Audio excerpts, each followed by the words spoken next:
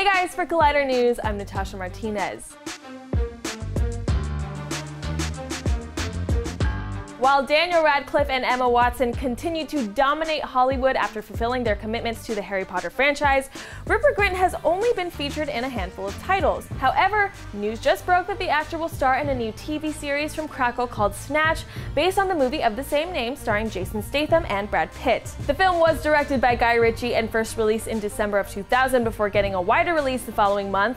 The story featured unscrupulous individuals fighting to track down a priceless stolen diamond. The Snatch TV series will focus on a group of 20-something up-and-coming hustlers who happen upon stolen gold bullion, a discovery that lands them deep in the world of organized crime.